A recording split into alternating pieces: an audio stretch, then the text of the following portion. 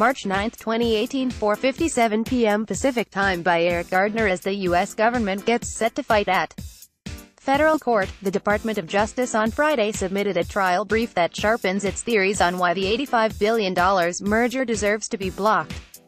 Justice Department officials say the outcome of the case will chart the course for the future of video content delivery in the United States, and are also ridiculing the other side's response. First, there is the Star Wars defense. Everything the government is telling the court is stale and out of context. It is from a long time ago in a galaxy far, far away, the government states in its brief. To the contrary, as will be shown at trial, the government is challenging this merger to address the real concerns of real people who populate the real marketplace today and tomorrow as well, since the acquisition would give at.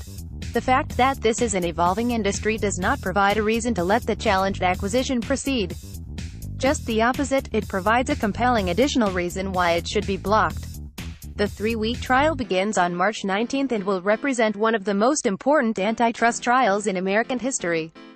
Although the U.S. government has taken bold actions in the past, including forcing Hollywood studios to divest themselves of movie theaters in the 1940s and breaking up local and long-distance phone services in the 1980s, antitrust regulators have traditionally shied away from attempting to stop a vertical merger, that is, one between a distributor and a supplier. In November, after Donald Trump promised that the incentive and ability to substantially lessen competition by withholding or raising the price for content is one thing, but what does the government specifically think will happen should the merger pass the Judge A scrutiny? Relying upon experts, the Justice Department submits in its brief and will assert at trial that several things harmful to consumers are more likely to occur than not. First, the government will attempt to prove that cable and satellite customers can expect their monthly bills to rise. The brief says this adds up to hundreds of millions of dollars more than they do now to watch their favorite programs on TV. In its own trial brief, they think that billions of dollars in efficiencies from the merger will translate into a price decrease for customers, and even if the government is right, they say it's minuscule. For example, in his initial report, the government's expert claimed, with startling and implausible precision, that the merger will cause consumer TV prices to rise by a monthly total of 27 cents per subscriber, or less than 0.2% of a consumer's average monthly bill, states the brief. Just a few weeks later, after fiddling with some input dials, the expert managed to almost double that insubstantial result to a still insubstantial 45-cent monthly increase, all of 0.4% per bill, which is where the government currently stakes its case.